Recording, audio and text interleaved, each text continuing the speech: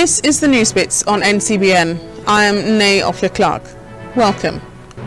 President Muhammadu Buhari is in Niamey, Republic of Niger, to participate in the 57th Ordinary Session of the ECOWAS Authority of Heads of State and Government. The President landed at the Diori Shamana International Airport, Niamey, and was received by the Nigerian government delegation led by Prime Minister Brigi Rafini and the Nigerian ambassador to Niger, Ambassador Atahiru Halilu. At the one-day summit, the West African leaders are expected to deliberate on the special report on COVID-19 to be presented by President Muhammadu Buhari as ECOWAS champion on the fight against COVID-19 in the sub-region. The Nigerian leader coordinated the sub-regional response against the pandemic. The summit will also receive special reports on the ECOWAS Monetary Cooperation Programme, as well as the 2020 interim report on activities of the sub-regional body, including ECOWAS Vision 2050. Cases of terrorism, insurgency, armed banditry and piracy will also come to the fore, as well as the disruption of the democratic process by the military in Mali,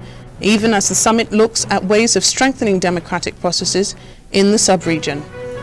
Minister of State for Budget and National Planning, Clem Agba, has stated that the federal government has adequate capacity to accelerate the attainment of regional and global agendas of the National Development Plan 2020 to 2025. The plan, according to a statement issued in Abuja, would enable Nigeria to attain targets which include the African Union 2063 Agenda, ECOWAS Integration Agenda, and the Sustainable Development Goals 2030. The minister also went on to say that the plan will be implemented from January 2021 after the expiration of the Economy Recovery and Growth Plan in December. He also expects the document to make possible and probable future for the citizens of Nigeria, as well as come up with measures for a future that all desire. The federal government has said that it will spend 2.3 trillion naira to reposition the nation's economy as part of Nigeria's economic sustainability plan to curtail the effects of the COVID-19 pandemic. The special advisor to the President on Media and Publicity, Mr. Femi Adesina, said this in a presentation at the second annual conference and general meeting of the International Islamic University Malaysia Alumni Association, Nigeria chapter, on Sunday. Adesina said the Nigeria Economic Sustainability Plan, NESP, comprised of 500 billion naira COVID-19 crisis intervention fund meant to upgrade health facilities nationwide and finance a special public works program. He added that 1.1 trillion naira structured lending will come from the Central Bank of Nigeria, 334 billion naira from external bilateral and multilateral sources, while 302.9 billion naira from undisclosed sources. While activities at the Murtala Mohammed International Airport, Lagos, resumed on Saturday as scheduled, activities at the Nnamdi Azikiwe International Airport, Abuja, came with a bit of a delay. NCBN correspondent reports that the first international flight at the Abuja airport landed at about 1:30 p.m. A water salute welcoming the first international flight since the closure of the country's airspace more than 5 months ago at the Nnamdi Azikiwe International Airport. A350-900 Ethiopian Air, conveying a total of 120 passengers from Addis Ababa, landed at about 1400 hours. Some of them Nigerian returnees stranded abroad for months. At last, today's flight is homecoming, but not without some hitches. They issue a guideline that we should do our COVID-19 test within 7 days before we travel. When I got to Addis Ababa today, they said that the federal government has changed it to 72 hours. And we did not. I've done my test already. And I was running out of time. I don't want that 7 days to lapse. But when I got to Addis Ababa, they said that government has changed it to 72 hours. Then there was an uproar. People have been checking, taking their seats in the plane. You ask them to leave and come out. You know Nigeria for what we are. There was almost a pandemonium in the plane. And therefore, people refuse to come out. Apart from that, the system here is okay. the social distancing is very perfect, and I really appreciate the effort of federal government. Despite the hitches, however, Augustine Adam believes safety measures put in place to curtail the spread of the novel coronavirus at the country's airport is commendable. But what I must have to confess is that due to the protocol I observe here is far more better than Addis Ababa. Because we were parked in one place, which I was even afraid that something might happen. But on getting to this place, I'm really impressed with what I saw. Yeah. So credit, kudos to you. Although Ethiopian Airline is the first and only international flight that landed in the nation's capital on Monday, other airline operators are expected in the coming days. Ayubelia, NCBN News, Abuja. Assistant Comptroller General Aliyu Saidu, who recently rose to the rank in charge of ICT in acting capacity, briefed the press on the achievements they've had amidst the COVID-19 pandemic. The former Area Controller of Customs, Area 2 Command on Airport, stated that despite the pandemic, the Area Command generated a total of 69,459,896,799 naira 79 kobo between January and August 2020 under his watch. This was made known after he handed the reins to Comptroller Baba Ahmed, further stating that in terms of export, a total of 2,402,776 metric tons of export activities with free onboard value of $128,711,308 was achieved within the period of review. As for seizures, Comptroller Saidu also highlighted 31 seizures involving 27 containers, amounting to a total duty-paid value of 825,435,096 naira, which include foreign rice, vegetable oil, second-hand clothing, used tires, white cement, and vehicles, amongst others. While applauding the cooperation between them and sister agencies, he urged officers to uphold their duties, make seizures, and arrest criminals who seek to undermine the rules set in place. Amidst persistent public uproar over the recent increase in electricity tariff, the number of the nation's power plants sitting idle rose to 13 on Sunday. While many Nigerians were still hurting from the hike in electricity tariff, power generation in the country dropped on Sunday as 4 more power plants were shut down in 2 days due to gas constraints.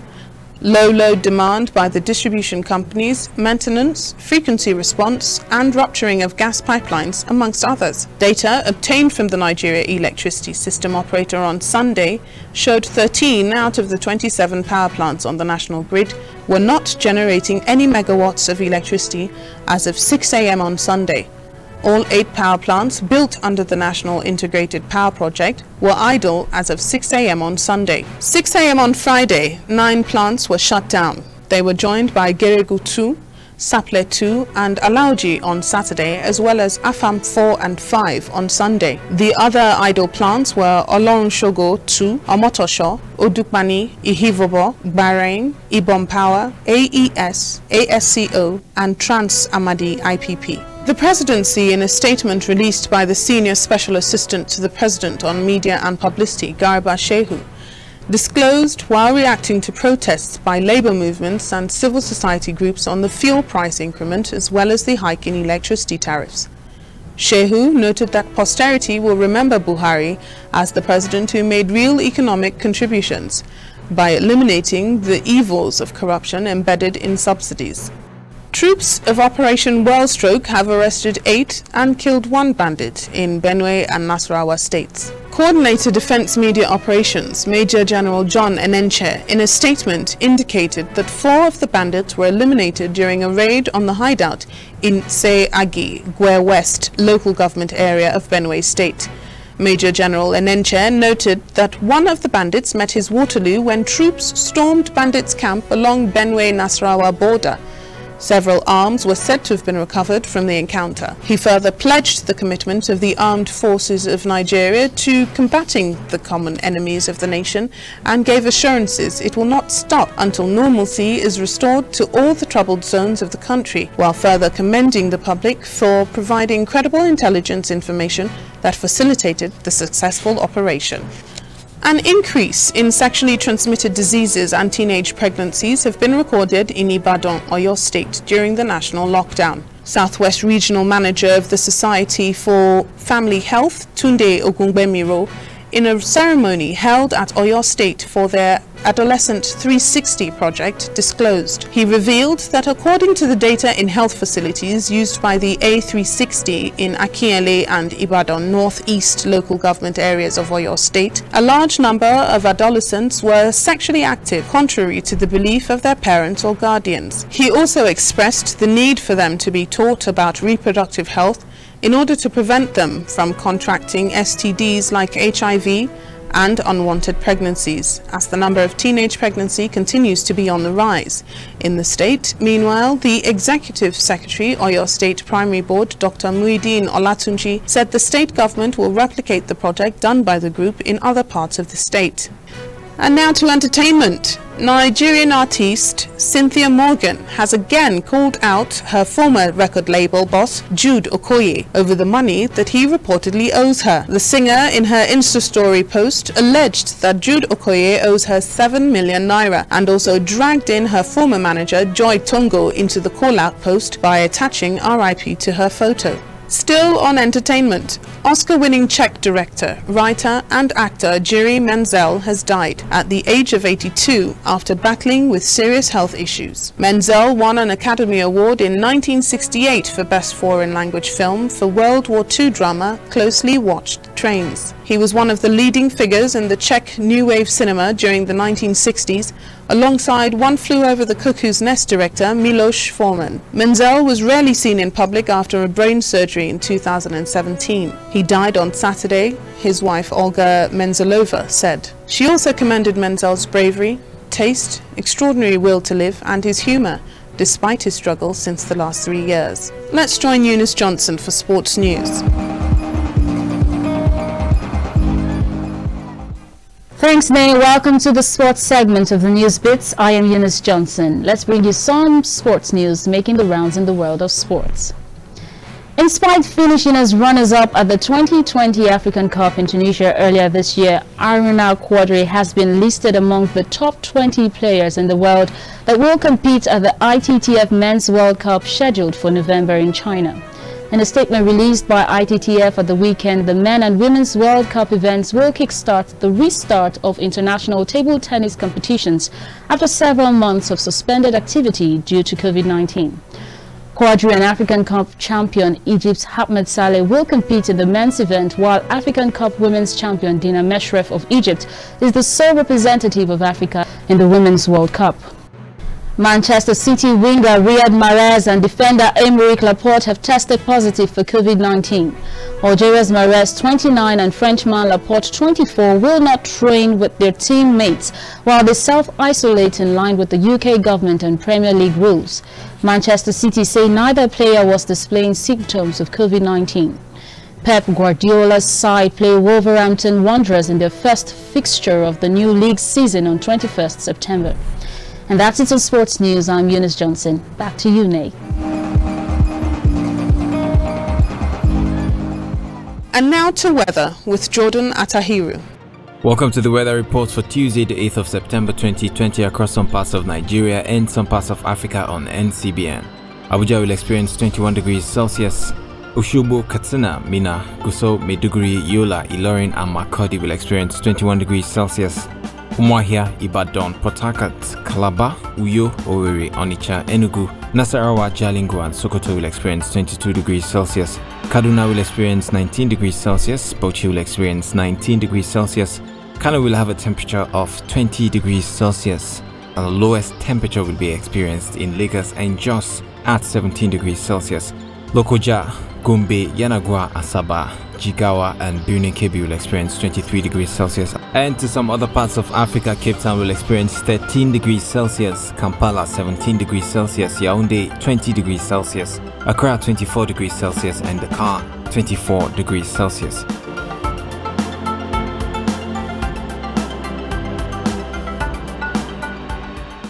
Kindly follow us on our social media handles for more updates. And that's the news bits on NCBN. Thank you for watching.